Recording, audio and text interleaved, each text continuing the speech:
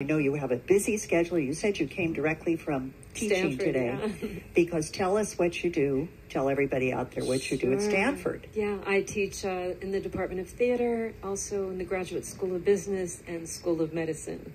So I teach acting and communication skills to business people, also to doctors, and teach people all over the university how to act and have an appreciation for the process of I think theater. That's wonderful. You even work in the Department of Medicine. Yes, I do. So yeah. doctors. Yes, I have a workshop tomorrow with a bunch of doctors. That's oh my right. gosh, I think that's 30, so much fun. Doctors. My daughter's a doctor, so she would appreciate that. Right. You know, acting and music Yeah. really kind of go with medicine. Mm-hmm. I don't know. Some doctors are great singers and great musicians.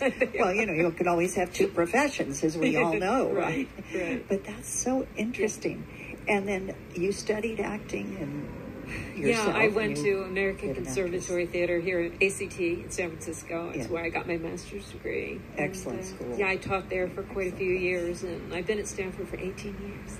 For 18 years. It's so exciting. Yeah. Now, what about your career as a vocalist? You've been doing that too all along, or when did you start singing? No, I started singing later in my career. I mean, I did musical theater much like you did, and but I always had a love for jazz. You know, I grew up singing, as I said, with my family. I come from a Greek family, but they saw all the greats passing through Baltimore, where I grew up. My mom saw Ella. She saw Duke. Oh, she saw great. Frank Sinatra.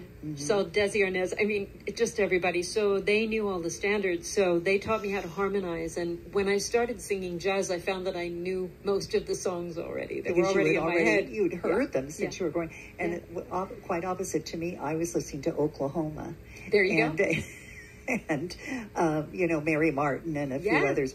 And I was listening to all of that when I was growing up. So musical theater was really my love. But I learned more about jazz later, you know, in my career. Well, and two of those things, the Peter Pan, Never Never Land, and also Surrey with the Fringe, they're both on my new CD, because I do Broadway standards as jazz all the time. Well, that's it. Now I'm inspired, and I want to show everybody one of your CDs. Yes, this is now. Is this the one? No, it's being released right now. That one is right before. That's with Larry Vukovich. I don't have my glasses on, but will you please tell me the title? It's View from Telegraph Hill. View from Telegraph Hill. And I wrote that title tune with Larry Vukovich. There you go, it's everybody. About San Francisco. Composer, vocalist, actress, and it's about San Francisco. Yeah.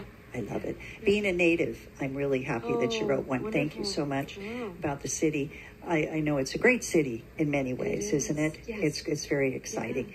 But you do write, then? You continually write? Or was that the one time? I work with a bunch of different composers, jazz musicians. I write with Noel Jewkes.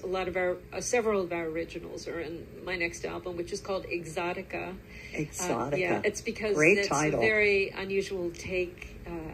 Different arrangements on jazz standards, and I get to use a lot of my upper range, which I don't use my soprano range very often. So I open up on this one. I bet you got one too, right? I do. I used to have a better soprano range, you know, but I can hear it in your voice. And I've been told, somebody said, I know you're a soprano. Yeah. Well, I used to do much more lyric soprano work. But when I did more clubby, you know, traveling on the road, I think I got it more into using my lower register. Exactly. That's what happens. You don't use a lot of soprano. You don't use a lot of soprano anymore unless you're in a show or something, you know, some reason to use it. But, you know, I would love for everyone to see the video. Can we do that a little bit, a piece of the video that we have